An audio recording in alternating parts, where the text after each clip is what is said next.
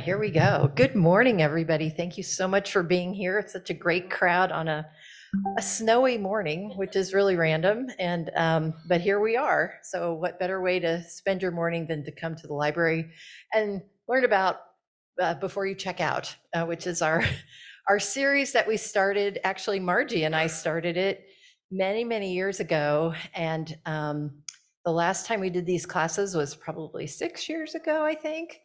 And so we've learned a lot, and here we are. So this program I kind of call the kitchen sink of the whole series, because the first one obviously was the legal piece. We have a healthcare piece with the hospital coming up in April, a legacy, writing your story, your obituaries, or your life story, leaving a letter for your family is coming up in May. And then one that we've gotten so many requests for but have never quite done is what to do with your remains. So we'll have somebody that talks about burials and cremation, and also donating your body to KU Med Center. So there's lots of interesting options out there, and we'll talk about that as well. A couple of housekeeping details. This is being recorded, so you will be able to access it on the retroactive playlist on YouTube. So if you speak or have a comment, please use the microphone, because otherwise it won't get picked up on the recording. So that's super important. The other thing is we kind of want to crowdsource this a little bit, because just a show of hands, who's had kind of a really bad experience with managing somebody's estate, or your parents or anything like that? Yeah.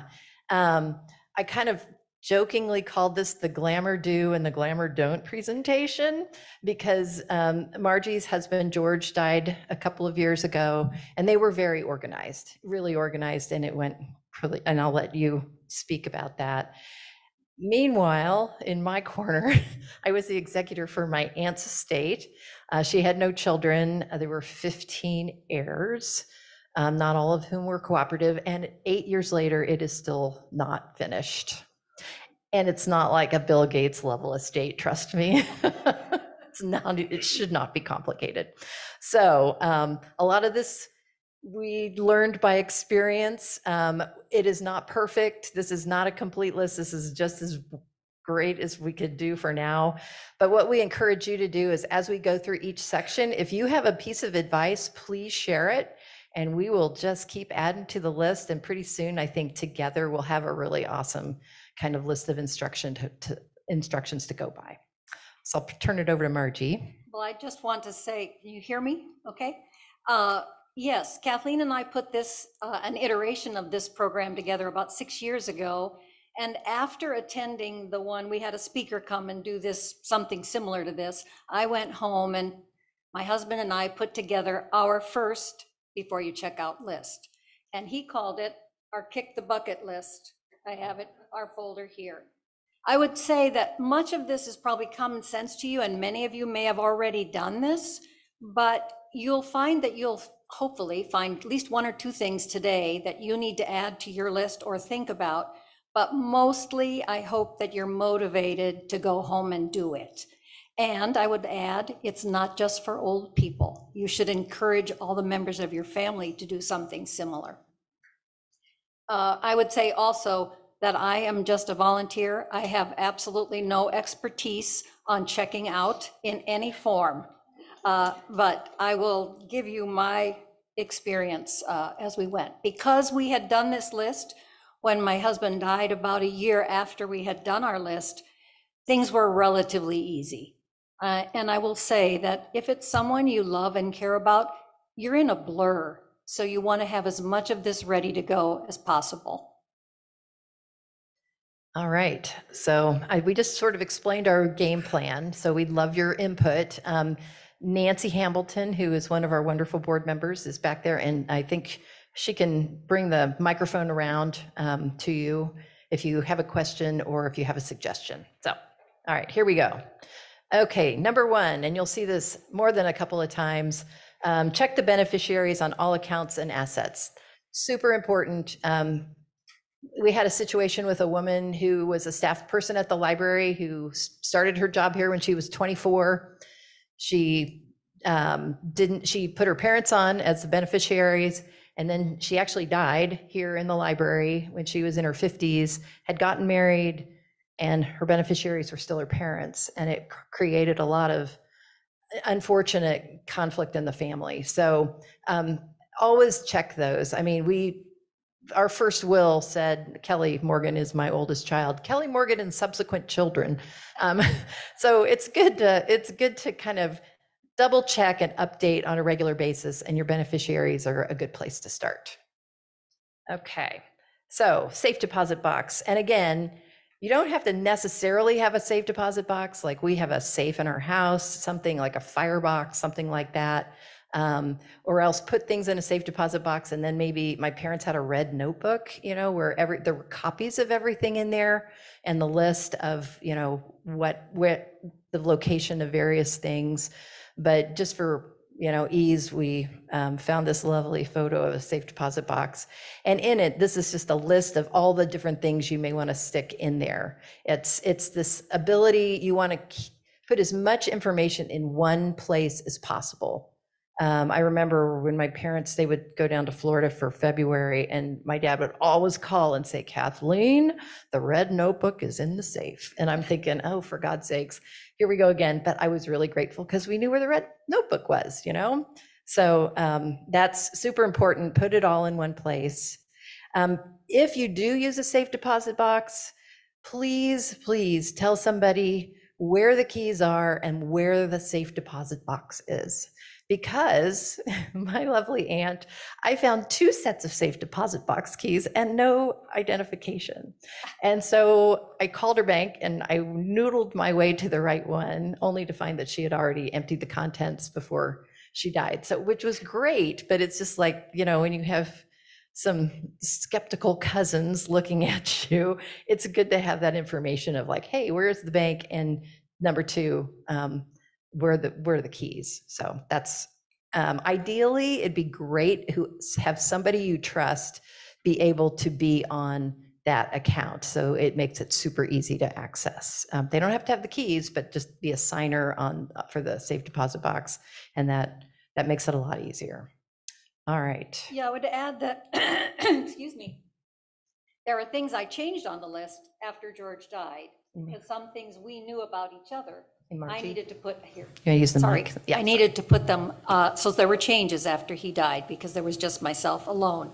So you want to be aware of that. And then I put my son on my safety deposit account. So somebody you trust needs to be on that account if you're the only one, particularly if you're the only one left. Now we'll move to health. Any questions or advice or suggestions? Please don't be shy. Is it good to put one person's name?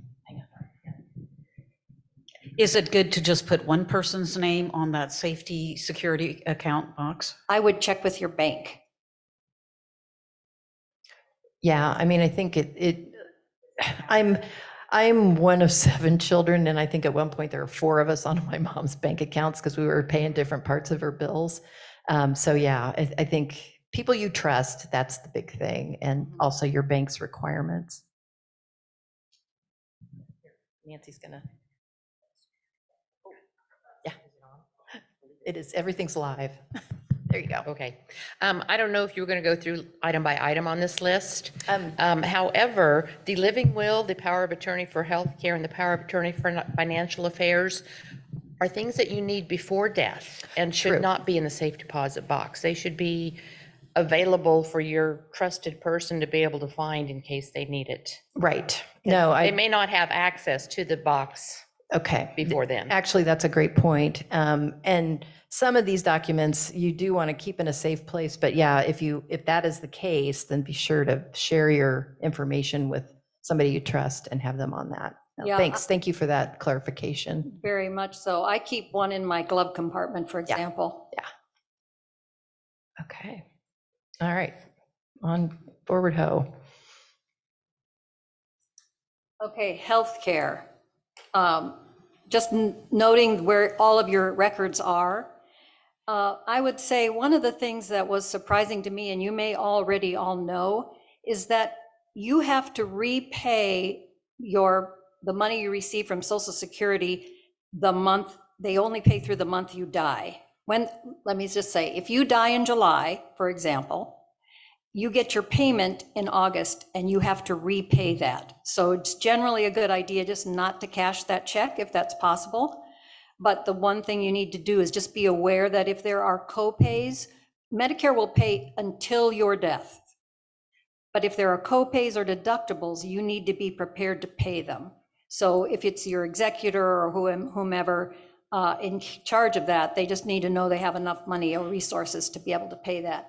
And also you need to have someone or you tell your supplemental plan that there's been a death. Medicare and Social Security is a separate thing from your supplemental plan. I think that's it. Anything else on that? I don't think so. Prescriptions, et cetera? Dental plan, it's all kind of, and then Pretty self-explanatory, but does anybody have any suggestions or comments or questions about that section? names of doctors, other healthcare providers, that sort of thing, just so that you have a complete kind of roster of that information. It may seem like you don't need to know when that money is taken out of your account for those payments, but if you are incapacitated but still alive, someone will need to know when those payments are due and when they'll come out of your account or how they're paid. So that's why that's always there, the withdrawal dates. Okay. This one was not on the list last time, and we decided it needed to be. This is my dog, Madge. And she's not dead. She's not. She is not checked out, trust me. But this is her last night. As a matter of fact, I was looking for a photo and I was like, perfect, thank you. But your pets, that's really important as to, you know, they're not only have like the veterinary office, but also who do you want to be the guardian, I guess, you know, if they're somebody who's agreed to take your dog or cat or rabbit when you go. So it's something we didn't even think about last time, but I would want to make sure that Madge usually hangs out at Larry Schroeder's house, who's here today. And so, you know, I want to make sure that she's well taken care of. So just something to add to your list. Larry, are you the guardian? Yeah, my daughter has 2 sick little dogs and I do not want to be their guardian, but insurance. I think it's pretty much self-explanatory. One of the things that I would add under other, where it says life insurance, long-term care, boats, additional vehicles or homes, storage units. One year, the year before George died, we were traveling abroad. He was teaching abroad and he got very ill. And to get home was very difficult. My mother also had a stroke when she was in the Grand Canyon and we had to fly her home. Those experiences showed me that I wanted to avoid that issue. So I started getting emergency assistance insurance. I got it through AAA. I get it every year for $129.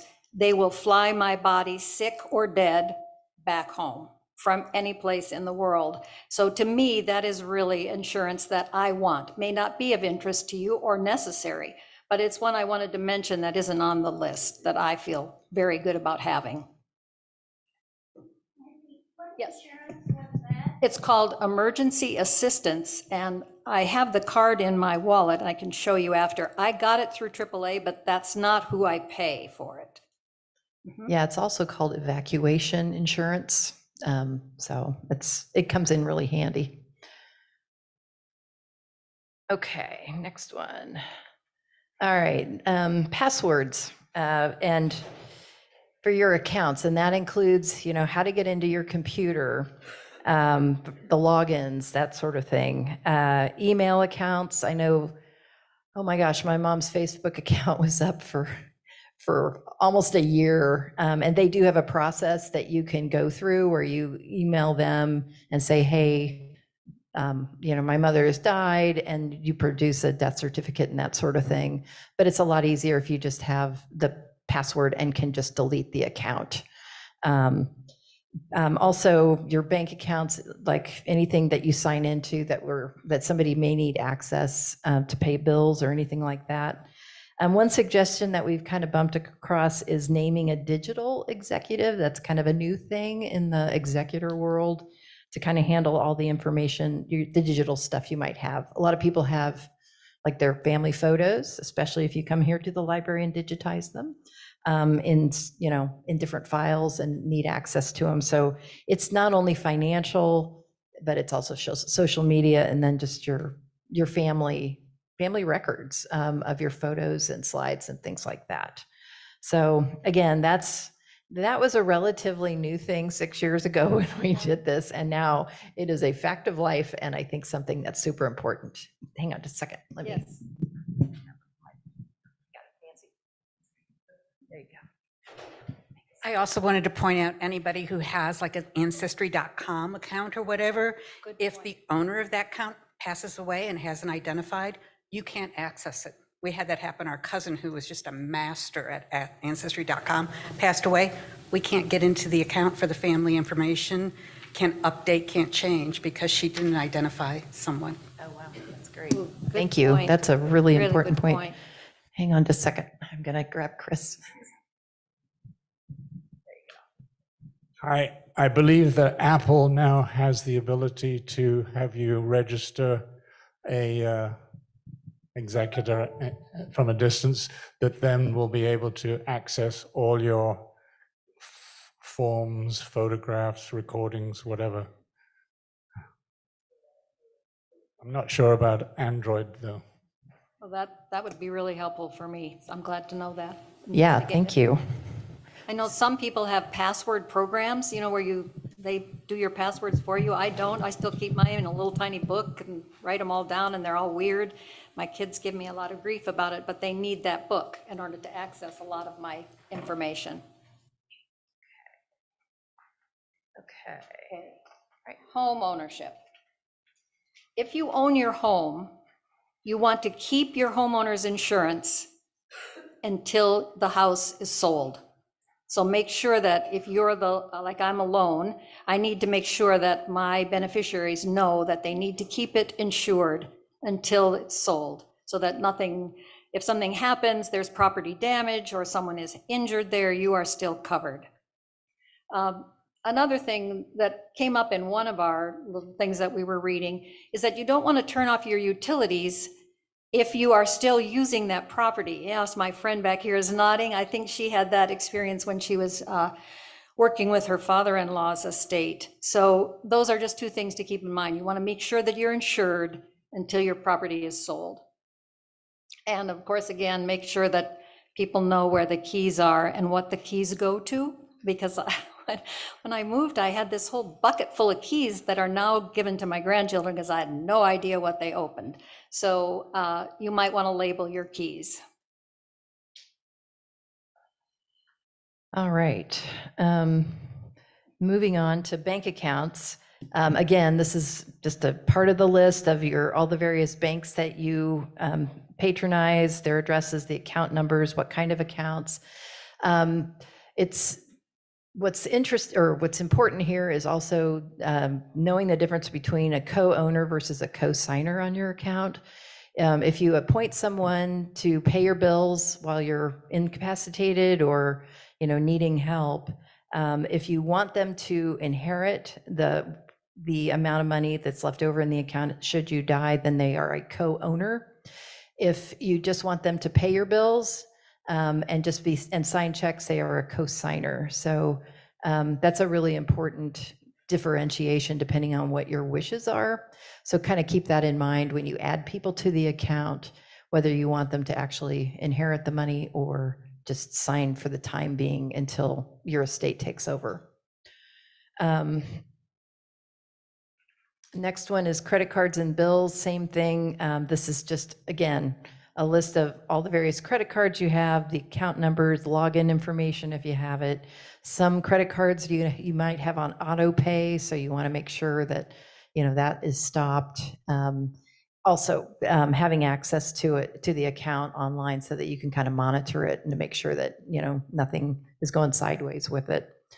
So, and then bills, online bill pay information, like for example, our utilities and water and all that is all automatically taken out every month. And obviously you want to kind of keep that going for a while until you sell the house or your apartment or condo or whatever. But in the end, you'll have to turn that off, and that way you'll have all the account numbers and all that sort of thing available to you.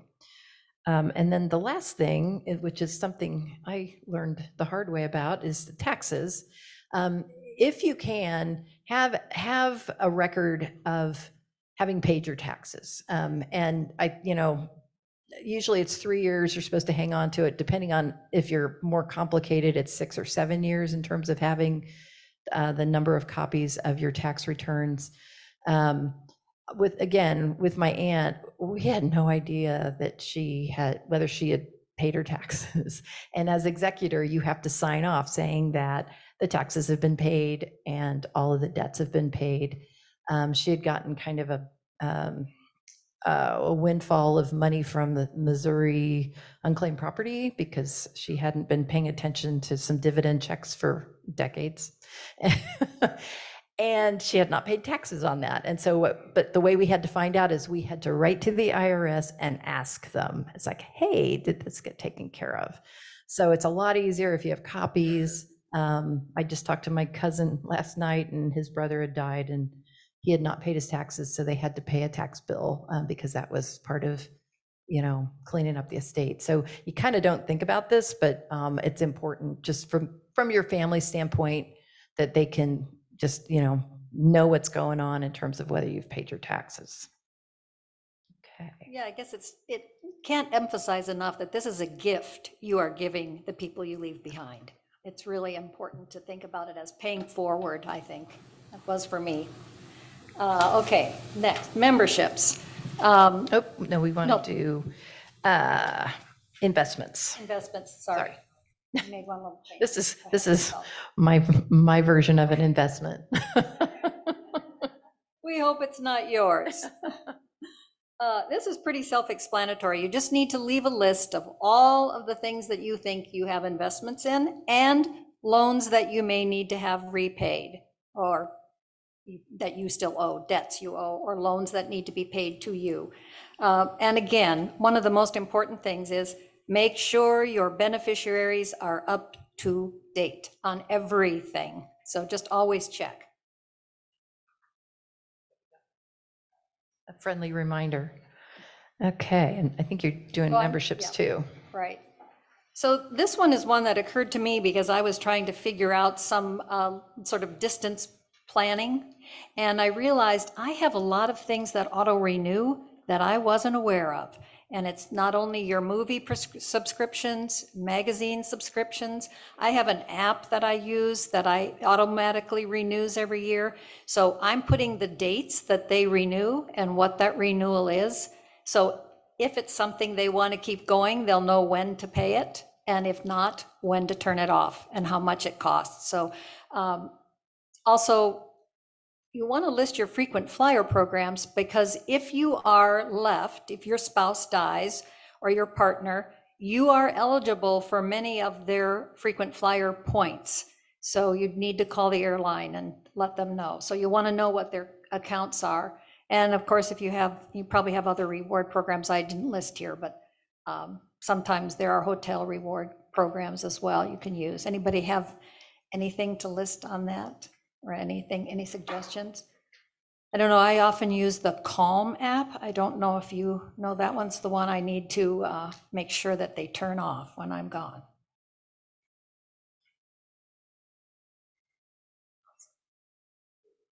All right, next. What are we doing? Family heirlooms.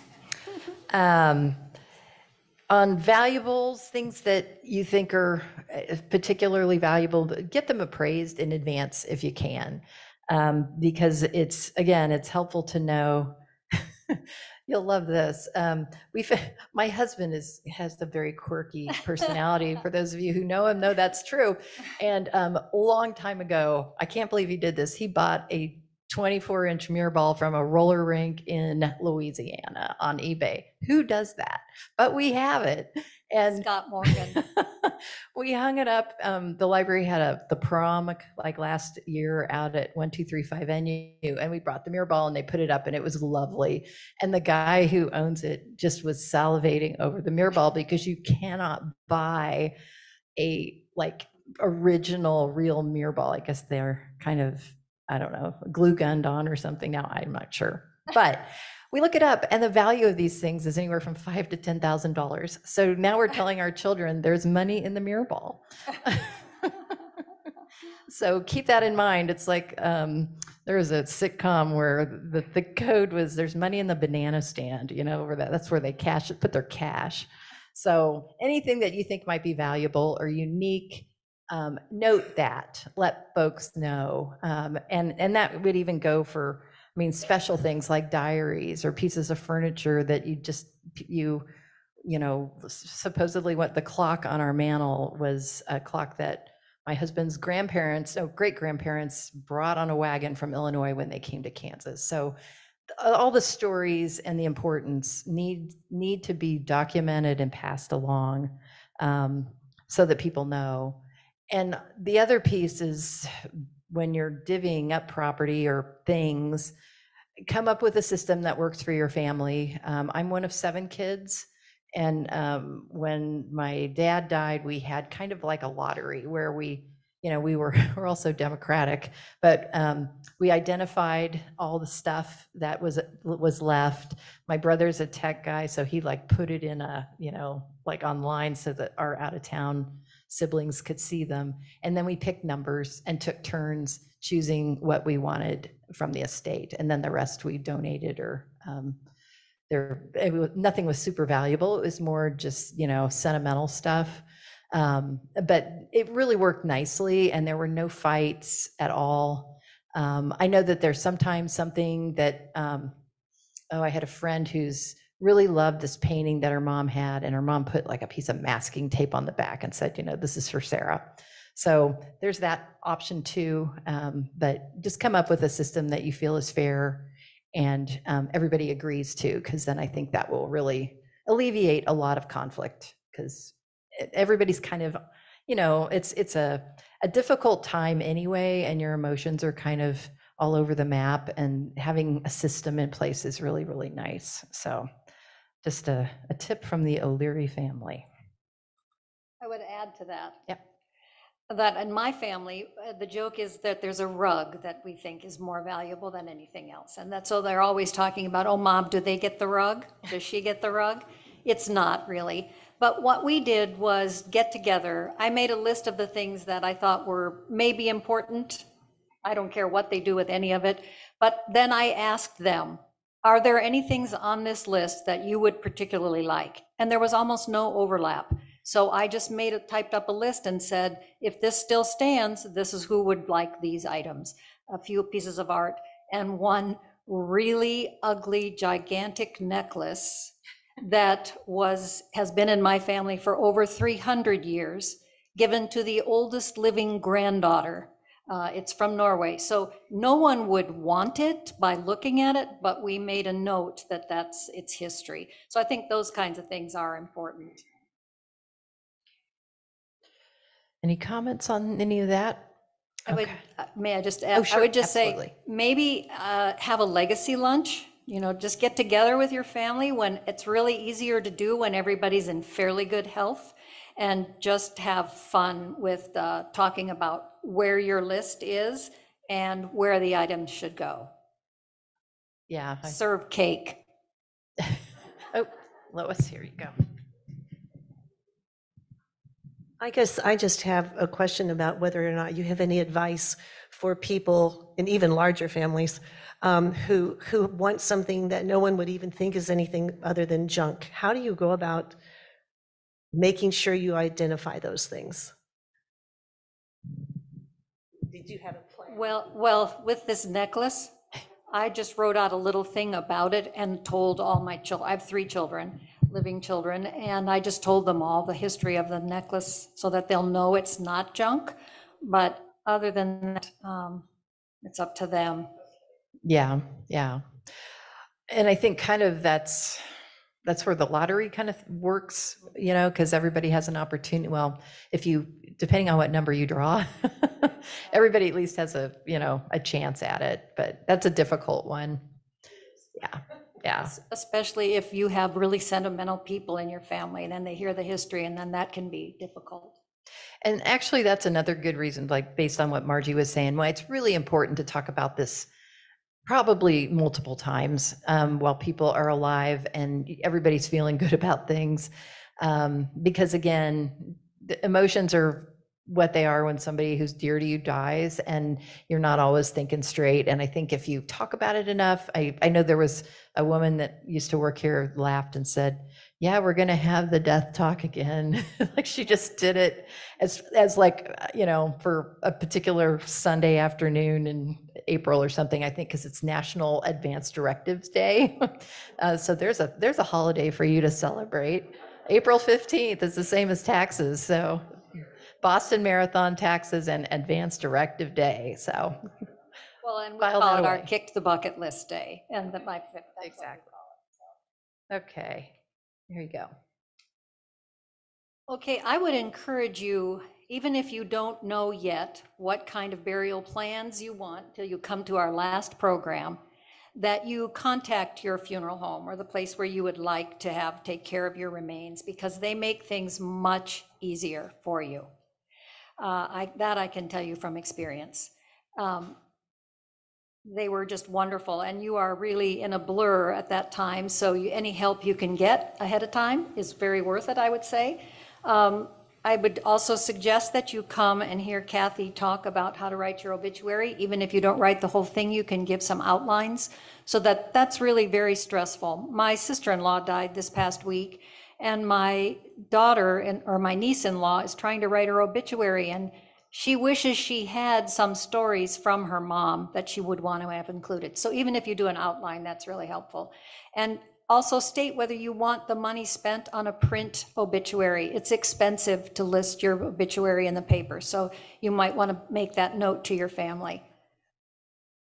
I'm going on here, I guess, aren't I?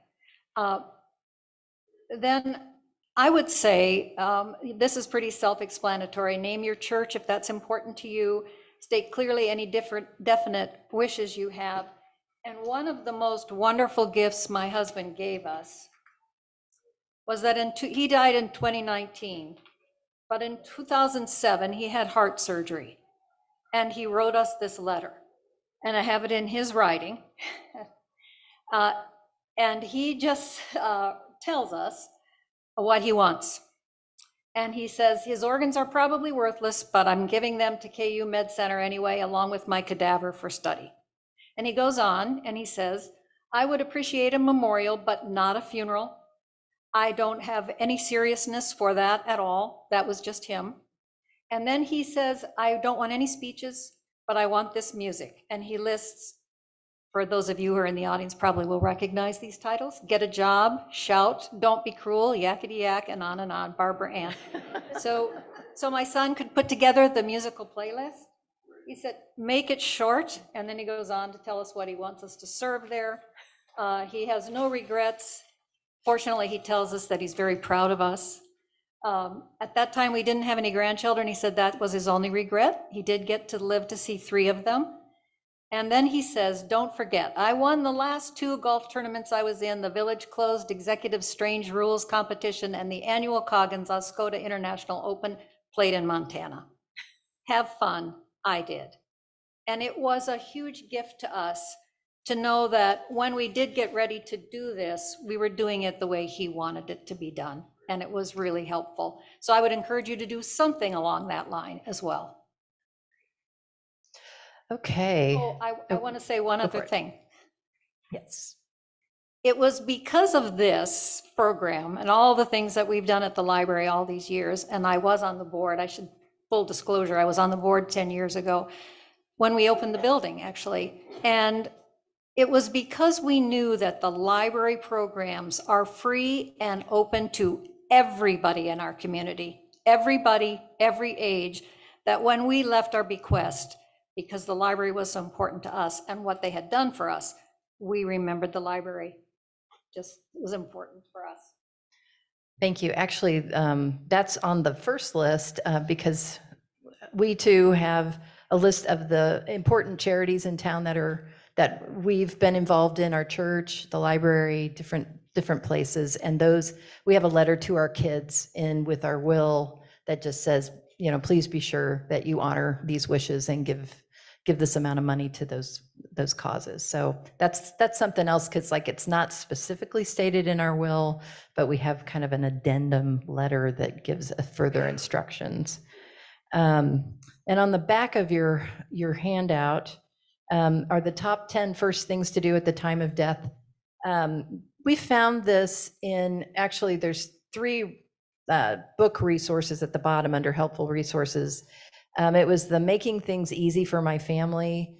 It's I mean, the author is Product Concept Manufacturing. I mean, I don't know who those folks are, but they put together a really good checklist, and you can get it on Amazon or someplace. Just I'm not sure. I've not found it anyplace else, but it's out there online, and it's a real straightforward, almost like fill in the blank booklet that you can use to pass along to your family. There's a copy of it back here on this table. But because when somebody dies, you're kind of scrambling and thinking, okay, what do I got to do? And they had this list. So do you want to talk about that? I would just say that this is really helpful. That's what you should have first, where you can get a hold of it. But I would also add that a neighbor of mine went through something with her sister's estate that Kathleen did with her aunt. And she recommended the AARP book that is also a copy on the table. It's much more involved, but if you prefer to have something where you write down everything, your family stories, your family history, and this list in one place, that book might be something you would want to order from AARP. So, I mean, this is a pretty straightforward list in terms of, you know, who to notify. Always find somebody who could kind of help you navigate this. If it's maybe you identify somebody in your family who's you think is particularly good, or even a neighbor or friend who kind of help you navigate things. Getting at least 10 copies of the death certificate is super important because you'll need them probably more than that. And then again, the rest is pretty self-explanatory, stopping the mail, newspapers, etc. So just kind of a common sense list, but it's nice to sort of have it at your fingertips. And the handouts for this program will be uploaded to, we have a beforeyoucheckout.org website, and we also will upload the handout from the legal session with Ann Premer from Stevens and Brand.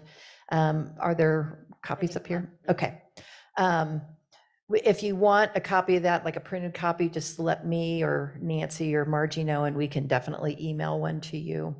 But I guess in closing, we have some time left. Does anybody have any questions or comments?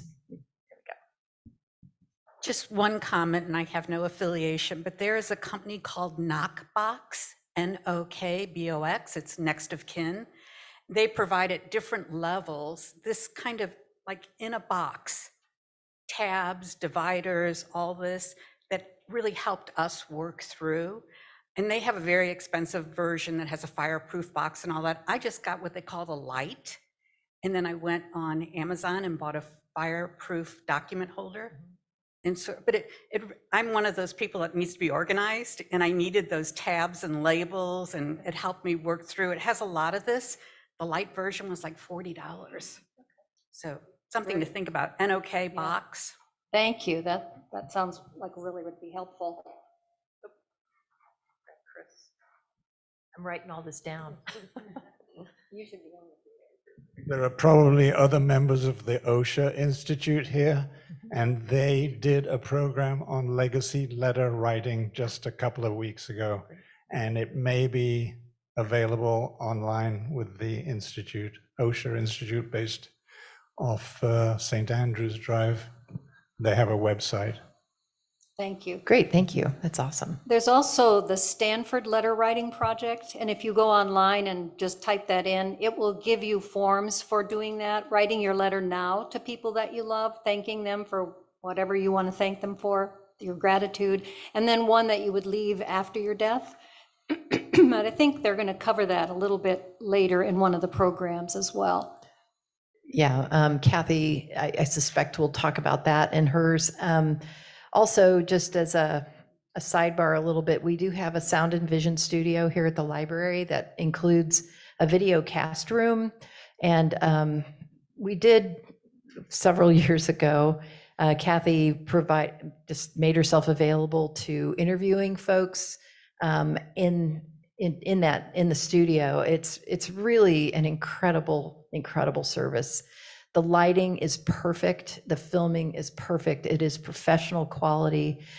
You can reserve it, and our staff will kind of, walk you through if you want to do kind of like a video letter or video testimonial. We've had, like, Kathy would give like couples, for example, a prompt of how did you meet, and then they just kind of chatted. And it was so hard to watch these because they all made me cry. They were so great. And so think about that option here at the library. It's free. All you got to do is have a library card in good standing, which I suspect you all do because we don't have fines anymore. But you have to have a library card, and they'll walk you through it. It's literally kind of a turnkey operation, and you can sit in front of the screen and tell your story and have it available for your family. So I know Kathy will talk more about that, but this kind of let that twirl in the back of your mind. See, it's like your personal story core. Yeah, exactly. I just wanted to mention that my father-in-law, because his wife had Alzheimer's, did all the funeral planning ahead of their deaths, and it was such a gift to my husband and I. So for 10 years, I swore we were going to do this. And finally, when COVID came along, we did do it. We've planned our funeral, we've paid for it. And I thought it would be so awful to do. It was such a relief. And it also, you pay for what it costs now. So you're saving your children added expense, and anything they choose not to use out of your plans, you get reimbursed. This was through Warren McElwain. So there are a lot of benefits. And I also want to mention that another wonderful thing George Coggins did was write each of his family members a personal letter, which is priceless. So a lot of great things we can do ahead.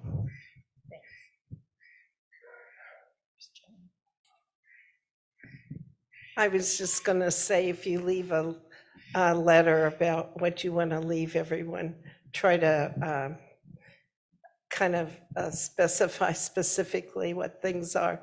My mother-in-law left a letter. She had all this beautiful glass, and then we had trouble figuring out which piece she wanted us each to have. But, we worked it out. We just picked what we wanted. Yeah. Thank you. My father-in-law actually kept a list like this. It was about 8 pages long.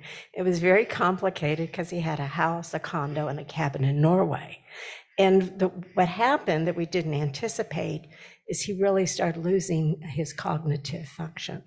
And so then we were able, luckily, to work with that list to understand, yes, this is automatic paid, but you need to pay this once a year, et cetera, and all of these different properties. So it was not something you think you're doing it for after you're gone, but you might be doing it while you're still around.